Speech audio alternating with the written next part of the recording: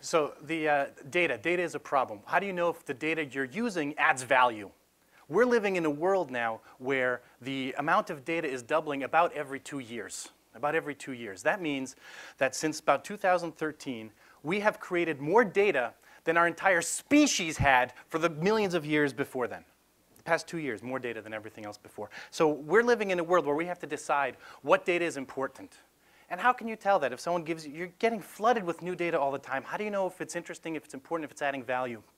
It's a difficult question because data by itself doesn't answer anything. It doesn't tell you anything. You have to combine it with some kind of smarts, some kind of analytics, some kind of insight to figure it out. So if I give one smart guy one data set, another smart guy a different data set, they might both reach the same conclusion even if their data sets are different. So how can you have to standardize somehow about the smarts, right? You want to split the world into two, give one smart guy one data set, and then a clone, give him the same data set plus something else. And if you can do more with it, then you know it's more valuable, right? There's no other way to really tell.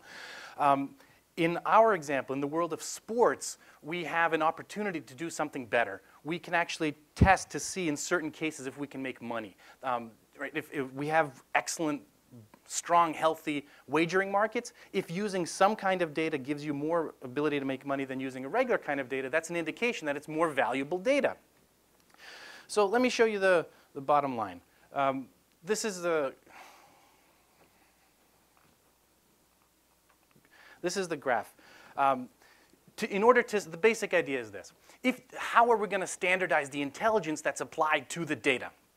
Well, instead of using human learning, let's use machine learning. We'll use machine learning with one batch of data and machine learning with another batch of data, the augmented data. And if this stuff does better in predicting and making money in wagering markets, then that's useful. Then you know something is useful. And this is a general, so I'm going to give you the specifics about what we did with our data, but this is a general technique that might be useful for you to figure out if your data is useful.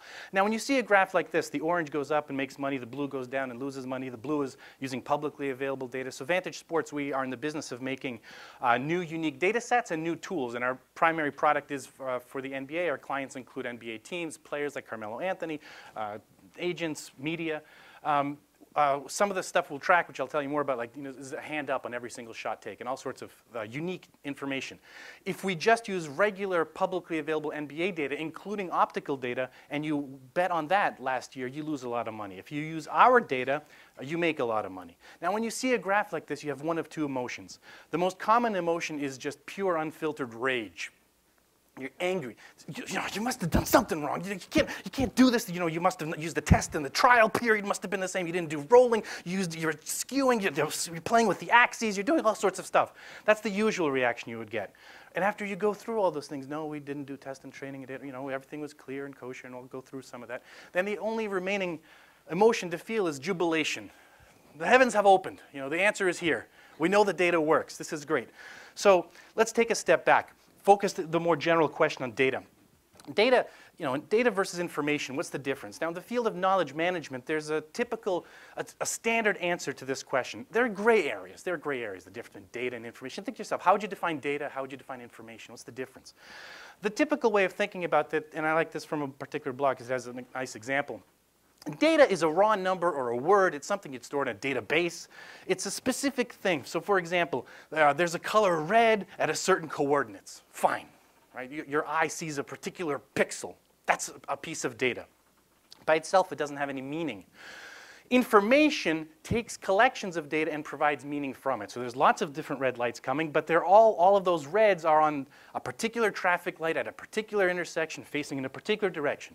Right? This traffic light right over here has turned red. That's information. Right? That's different from raw data. Raw data is just the pixel value. Okay, but then we can go even higher. Beyond information, there's knowledge. And the knowledge adds context to the meaning. Not just this particular traffic light, but this is the traffic light that I'm driving towards. I'm driving towards this traffic. It has turned red. That's knowledge. Now I've applied it, contextualized it to me. It's an interactive thing. I get it. And finally, the top of the pyramid is wisdom. Wisdom is applied knowledge, but also applied correctly. Okay, so I know the traffic light has turned red. I better stop the car. That's wisdom. I could have made a different decision. I could have said, let's gun it. that's not wisdom because you're not using the correct decision, right? You're going to die or whatever. So this is the typical approach to data. How does this apply in sports? So, and specifically in the NBA, there's different data sources out there. There's the traditional data sources, which is the box score. Looks like a box, has a table, points, rebounds, assists, and so on.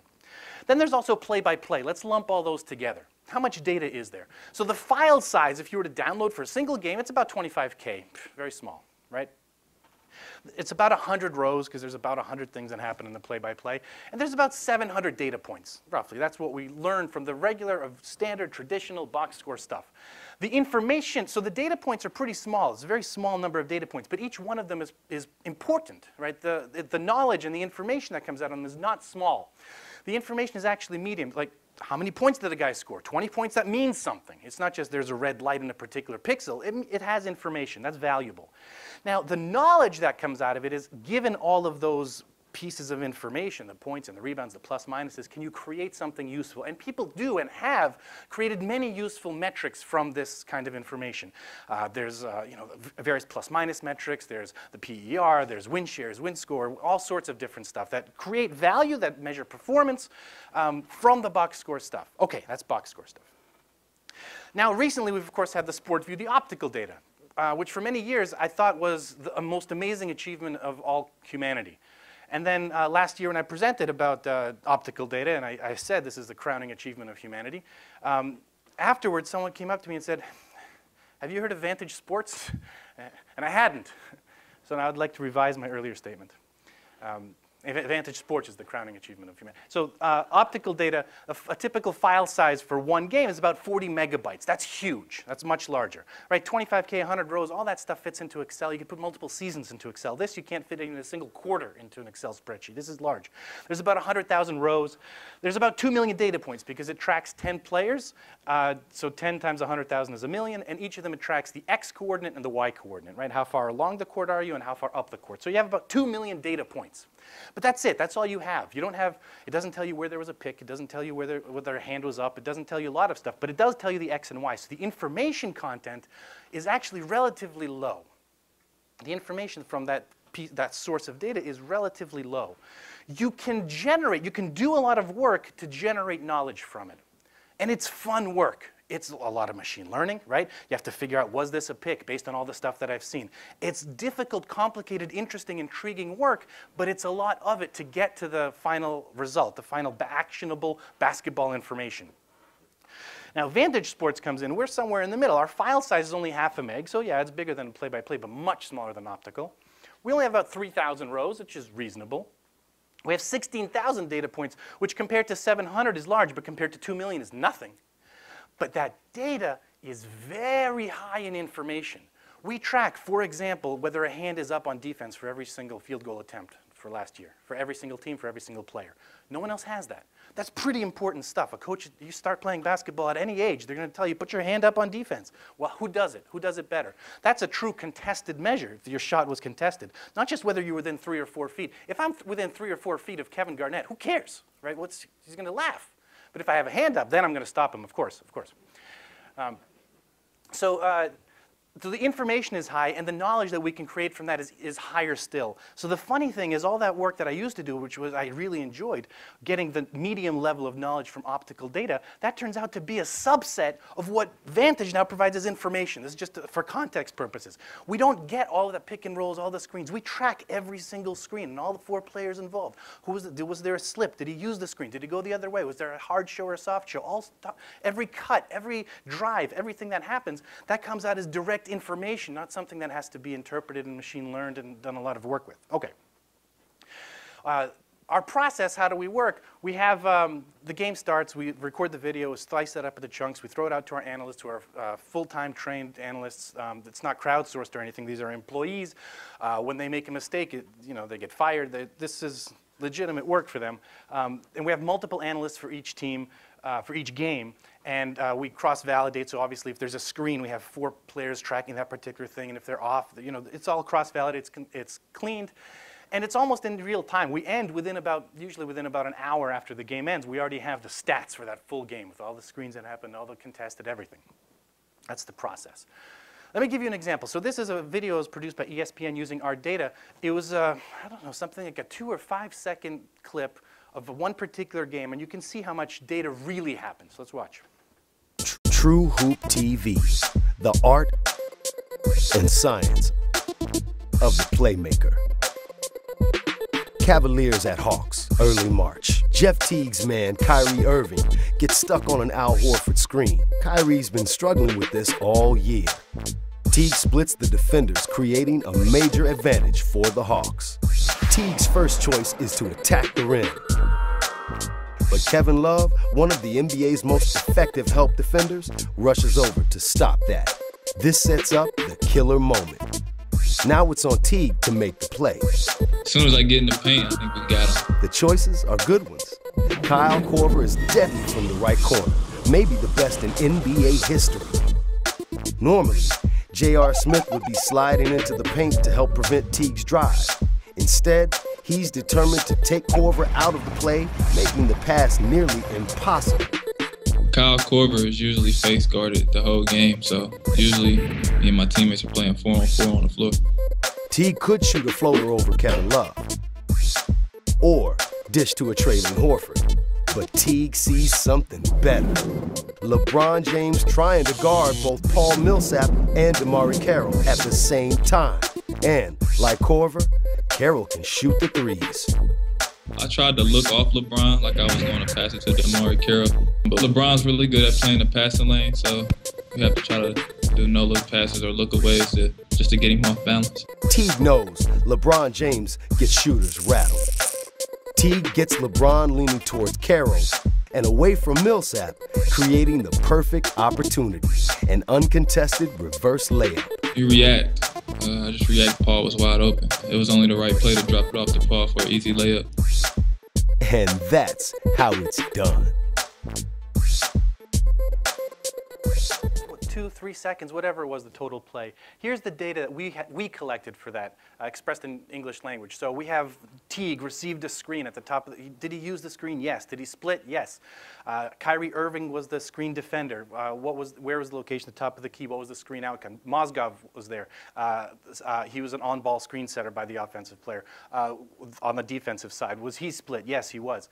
Teague drives. Horford sets another screen. Did he receive the ball? No. Was a screen effort? He rerouted the defender. Kevin Love came in with the help. There was a double team. There was a keep in front situation. Love, the shot defense was pressured. The shooter was this. The shot clock was this, and more. Millsap had a pre-acquisition action. He had a shot attempt. Was it off the backboard? Yes. Tons of information. Right? This is information. This is very usable, actionable stuff. And you saw it. You saw all of those things happen. How does this appear in the box score? Millsap layup shot made, assist Teague. You missed everything, right? All of that interesting stuff that happened, you missed everything. So that's the justification to think that maybe our data might help, right? You have to have some justification. It's not just random data. This is a visual representation of how much additional data we have. So this is all our data, but some of our data is the box score equivalent, right? Did the guy score? Did he get a rebound? Was there an assist? Some of that is equivalent to what you would find in the box score. Those are the blue dots. I made the blue dots bigger because there's so few of them. You wouldn't see it otherwise. Orange is what else we track. The screens, the drives, the closeouts, the contests, everything. Pressure, stuff that the human eye can see, but it's really hard for a computer to be able to distinguish. And you can see most of the box score stuff happens in the paint area, right? That's where most of the rebounds, the points, that's where it happens. But we have a ton of stuff everywhere else. Obviously, a screen can happen anywhere, and there's a lot of information there. This is all for the NBA Finals. A rough indication. You can see where the interesting information is coming from. This is a timeline of just one game. So one of these points, I don't know which one of these is just the jump ball. And maybe there was another one, I don't know. So it never happens again. And then this is a timeline. This is where the different events happen and different pieces of information come out. You can see there is some blue. Yeah, some of the box score stuff happens. But the overwhelming majority, like 90% of the stuff, is non-box score information, just within a specific game. OK. So the basic idea, we'll take an NBA data set, including optical data, throw that into machine learning, and then augment it with our Vantage data, throw that into the same machine learning algorithm, roll it, train it, keep it clean, do it the correct way, and see if there's a difference, if one of them works, if one of them doesn't. If both of them work, then we don't need our data. Let's just start betting using NBA public data, right? If neither of them work, it's possible we might still have some explanatory power or use in other areas. That's possible. So this isn't if it doesn't work, that doesn't necessarily mean anything. But if it does work, if it works with our data but not with the NBA data, then that's a really conclusive proof. So what is the data that we used from the NBA? This is not just points and rebounds. It has all of that too, but it's also the scheduling. How many games did each team play the last 5 games? Was this a back-to-back? How many rest days? Who were the referees? All the regular stuff like points, second chance points off turnovers, the largest lead, free throw rate, all that stuff. What portion of your points came from 2-pointers versus 3-pointers? Ratios like the offensive rating, the contested percentage, uncontested percentage, measured by, not truly contested, but by the optical. In addition, we have the optical, we have distance, total distance run, the offensive rebound chances, defensive rebound chances, the touches, the secondary assists, the free throw assists, total number of passes and assists, the contested, uncontested, and defended at the rim field goal makes an attempt. So it's a ton of data, and this is using all of the publicly available optical stats. This could be huge, right, if this works. That's about 50 different metrics. We add to that in our second data set, the augmented data set, our Vantage data. Our data has stuff that, of course, no one else has, things like the contested field goal percentage. When the hand is up in your face, how well do you shoot? How open are you, your open plus frequency? How often are you open? Obviously, if you can get open shots, you want to hit them. And how often do you hit them? Your open plus field goal percentage. Your points per chance. A chance is a single, continuous, uninterrupted offensive opportunity. That's just scoring. Then there's 7 other possibilities. The shot defense. What was your points against per shot? Your overall movement. How efficient are you on cutting? When you're blocking a guy, do you tend to keep him in front, or do you throw him off the line? Do you on turnovers? XY data and box score. Obviously, if you committed a turnover, how do you know if you were in the air? Every coach will tell you don't go in the air without a plan, right? But who tracks that? We track that. For every turnover, we know whether you were in the air at the time that the turnover was committed. So we have that as a percentage, the number of turnovers that were unforced, which to a human eye, you can see if a turnover was unforced. But if you're trying to extract that from the raw data, it's a really difficult question. It can be done, but I'm not even sure it can be done. But it's certainly a difficult question. I know raising your hand is impossible, and the in-air percentage is impossible. The data is just not there. How effective your bump percentage was, your front post D, your passing rates, your assist plus screen percentage. All sorts of course, the rebounding of blockouts. Did you block out? Did you have an opportunity to get a rebound? Did you change areas to go to different to get a rebound? Did you receive and set screens? How many per chance do you set and receive screens? When you get a screen, did you split it? Did you set a solid screen? Right? How can you tell that from anything else? Well, a human can tell. He either stood his ground or he didn't. We have that data. And there's many more. The keep in front percentage on a screen. Did you hedge? Did you do a hard show? What percentage of the time did you hedge versus dropping back? Okay, so we throw that in there, cross our fingers, and see what happens. And it works. It works. It works. What does it work? So we have 1 year of data. The first 50 days or so we use as training, and after that we roll. So machine learning. What machine learning algorithm do you use? There's tons of them. Do you use random forest? Do you use support vector machines? What do you use to try to beat the Vantage? By the way, we're trying to, not the Vegas closing lines. Those are the hardest ones to beat. You can sometimes beat the opening lines, but the closing ones are the hardest one to beat. So we make ourselves a hard threshold, and it turns out to work. So here we're betting. We start with $5,000, presuming our bankroll. You bet 1% per game with a minimum $10 bet. And you're betting to win $10 versus losing $11, right? So even if you're just tossing a coin, which is basically what the NBA data does, you're going to lose money because you're losing more, and you're paying more on your losses than you're collecting on your wins. What machine learning algorithm? You could use several. I think in this case, the best example to use is deep learning. Deep learning is a relatively new and hot machine learning technique. If you haven't heard about it, it does really cool things like figuring out if you're looking at images of cats online. It can figure out what a cat is. What a dog is, who you are. If you use Google Photos, I'm pretty sure they use deep learning. You can search for people's faces, and it's awesome. The way deep learning works is very similar to the way a human brain works, which is no one knows why it works. And secondly, there's hierarchies. So the first level is just a regular neural net, but then you have several orders, so you can extract structure. So if you're thinking about image processing for deep learning, the first layer is trying to understand reds and greens and maybe basic shapes, but then it's trying to combine shapes into certain things and combine those into other. And that's kind of the way the brain works. And deep learning has had a lot of successes. And one of the successes, now we can add to the list, is Vantage Data Sports. So we train, we roll. There's no cherry picking. There's no bias here. I'm not fiddling with the axes. It's literally the case, and here's some stats, that our model, you win about 54% of the games you play. The break even is 52.38%, right? You have to win 11 out of 21. Whereas with the NBA data, it's about 49% of the time you win. 49% is within the standard error of being 50%. I mean, it's a little worse than a coin toss, which is okay. And you start with $5,000, you end with $1,700. That's not a good investment strategy, but from Vantage, it works, right? And this is the bottom line. It works. And so that's the specific for our case. But again, to generalize, if you, in general, you're being inundated with data, and you don't know if it's valuable. In some cases, you're lucky and you have some kind of wagering market that you can use to figure out if you're adding value. What's beneficial about our field, sports analytics, is that that's usually a very healthy market, and it's not very efficient. This may or may not work in finance. Right? Because if you have additional data set and you're trying to predict the direction of a market, like the S&P 500, it's hard, right? It just may be too efficient. If you're just predicting coin tosses, I don't care what data you have, you're not going to be able to predict the next coin toss. But in our world, we have this available tool, and I think we should try to use it as much as we can. Thank you very much.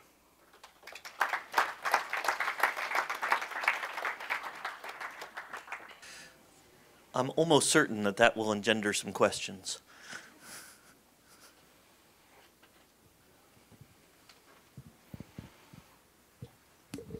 Can we go back to the Cleveland-Atlanta game? How do you define? So at the end of all of that, Yeah. It's Jeff Teague dropping off the Millsap, and there's a contested shot against Kevin Love. What does your system do in terms of assigning some accountability to Kyrie Irving? It's a great question. Right now, the way I would think about that is our system provides the information. To answer that question would require some knowledge.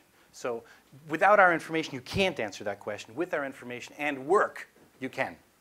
By the way, this is not a contested shot because he didn't have his hand particularly up. Right there was a pressured shot, which we distinguish hand up or hand down. So for an accountability question, you would use the information for a particular thing that you're trying to look for to see what they should have done. So on top of this, you might want to build a model to see what decision he should have made, right? Kind of like a ghost player or something to see what should have been done. And look at all of the situations where that happened, which we can quickly do, and see how often he made the correct decision versus the incorrect decision. Sometimes it could be that the incorrect decision actually pays off more and substantially more, right? So maybe that the model is incorrect. So there's no way to answer that question unless you have a model of his correct behavior, if that makes sense. Like sometimes it's obvious, like a turnover, right? But sometimes it's not so clear. Should he hedge? Should he not hedge? Should he keep him in front, or should he work on someone else? But those are the kinds of questions that we'd love to be able to answer. Now we have the capacity to answer them. Does that answer your question? No. No, and here's the reason why. Because I work in the NBA, and everybody kind of has the same, all use services that everybody's trying to do somewhat the same thing. We all differentiate a little bit, but everybody has the same issue. So at the end of it, it's field goal attempt against Kevin Love. Semantics or whatever. It says field goal attempt against Kevin Love. So at the root of it, Kyrie Irving causes the problem. Right. And all Kevin Love's trying to do is solve the problem. Correct. Okay? So Kevin Love, to me, shouldn't even be a part of the equation. Agreed. He's just trying to solve a problem that one of his teammates caused. Right. So at the end of the day, Kevin Love, while a porous defender, was just really trying to do the right thing. Agreed. I agree completely, 100%. That's why. So field goal attempt against Kevin Love, right? Well, that's in there, but it also includes that he was helping, right? It's not that he was the primary man. So if you obviously want to exclude that. If you're looking at Kevin Love to decide if he's a good defensive player, you can answer it with much better precision now. For example, in the video it showed, we see that he's the #2 defender in the league in terms of helping out. That's not something you would get with your eyes, and that's certainly not something you get with any other data set. But with ours, we can.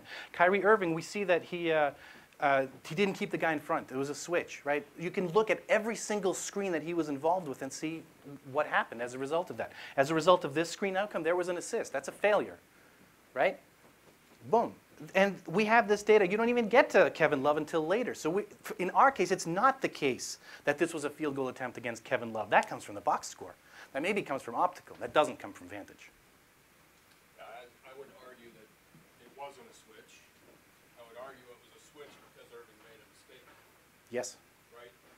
They switched because they had to switch. And you have. The basketball people in here, I mean, it's not a switch per se. Like they didn't go. The game plan wasn't to switch. The game plan was to do something different, and they had to switch because Irving gets stuck. But then you would filter by that first piece that said this is what happens when Kyrie Irving makes a mistake, and then you're looking at what happens on a switch. So you could look at switches after people made a mistake, or switches after they didn't make mistakes. So I think the point is whatever question you want to get to, you can boil it down to that question. And so all those little things you're talking about are definitely concerns. They're actually more concerns from the other day because normal day you could never break it down to actually figure out what you wanted to figure out. Did Ken answer your question? Thank you, Ken. We're getting there. It's not Okay. how coaches necessarily look at it. I agree with you. I think that there's an additional step, which is to make this useful to a coach. I agree with that, and that's part of the work. But at least you have the information now to get there. And many questions that coaches have are quickly answerable. And what makes it nice is, Like that. I mean, we would never present information to the coach like that. We'd boil that down, figure out what you want to know, and then we communicate it in a way that's, in basketball terms, where you'd never see that it was field goal times against Kevin Love. We'd have done all that filtering and just kind of figured out what you want to know and relate it that way. Right. But if you just handed the program over to the coach, We get fired. he'd go. That's what I do with this. Right. And we've been there. We can't do that. So that brings up another dilemma. The communication. The You need that dilemma person who is can you've translate got that. analytical people trying to make basketball. We got to just- translate it in basketball talk, and then got it. have that That's conversation. my job, And is to then, translate. That's the questions. but the nice thing is the questions, you don't just want to ask a question and get an answer a year later, right? You want to ask a question, get an immediate answer, then ask another question. That's what our information allows you to do. No, coaches will wait a year. It's not a problem. Right, sure. Yeah, so I had a question. You said the NBA has about 50 metrics, and then you guys add about 75 other metrics. I was just curious, how do you decide which metrics to add, which metrics are important? But yeah. Okay, so we have all of our metrics. Everything we do is independent of the NBA. We don't use the play-by-play. We don't use anything. Because the play-by-play has mistakes, and we don't want mistakes. We train our people not to make mistakes. We think our data is much cleaner. That said, I wanted to create a horse race environment where we're comparing. I want to give as much advantage as possible to the publicly available data set as I can. So I'd use everything from the NBA data set, everything I could find, including the optical related stuff, the distance run, the offensive touches, the scoring, everything.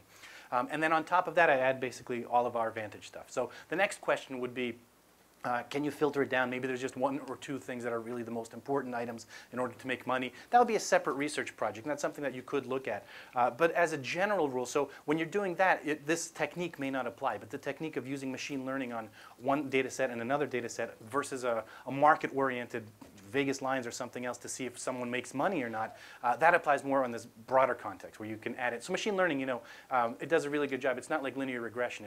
It's very hard to overfit with machine. It'll tell you what's important, what's not important, kind of decides it for itself.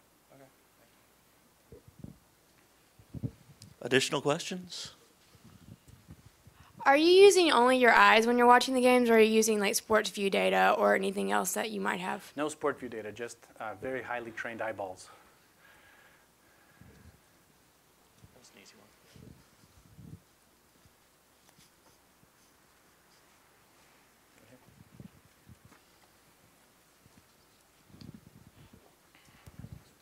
Are you just in basketball for now, or are you branching out to other sports? We're currently just in basketball. We're on the verge of branching out to other sports.